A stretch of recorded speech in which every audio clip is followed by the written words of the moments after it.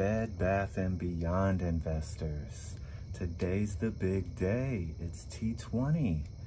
Today's the day you get your new Teddy shares or your equity, or not sure, I haven't heard anything, but don't worry. I'm sure PP's got something for you. I'm sure he'll let you know what's gonna exactly happen.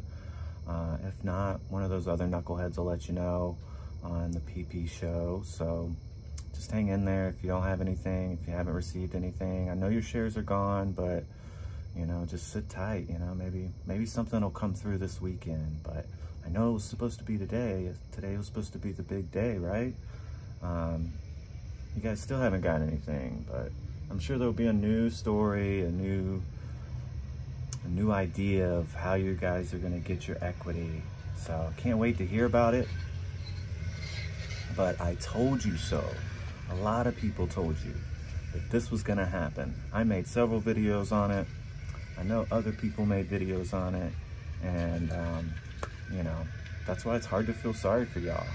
But I'm sure the next PP show, there'll be 1,000 people in there, and you're all just willing participants. So zero or hero, right?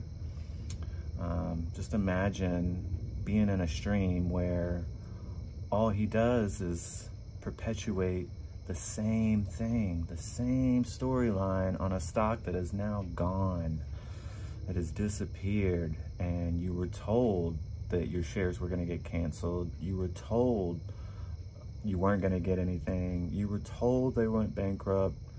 You were told all of this, and you guys still deny it, and you still have faith that something's going to happen, but nothing is going to happen. You're not going to get anything, and the grift will continue.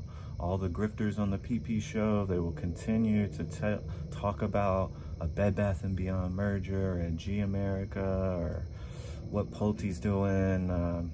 He's buying GME, he's buying GameStop. So a lot of you should probably have bought GameStop because the money's gone now. So you would have at least had GameStop shares, but now you have nothing. And you were told, you were warned, and I expect to see you in the comments telling me about your grift and how you're gonna get this equity and the shares you got, because I know you don't have anything and you'll never get anything, and we all told you. So it's hilarious. I can't wait for the next show. I'm excited. You know, it's not financial advice, it's just my opinion. These are just the things that I see and witness in the stock market. So really excited to hear about it. Let me know where your Bed Bath & Beyond shares went, and how much you really love the PP show, and how much you're gonna donate to the show, because he needs the money. He's made, you know, only over $30,000, you know, in the past month. So he needs more money. He needs more money for the show. Oh, and don't forget, if you send in $500 to him, you have the chance to go see Pulte. Like, he's gonna do anything for you, but who knows? He might give you some more money. You know, he might give you more than you paid to go see him. But let me know how the shares work out. All right, guys.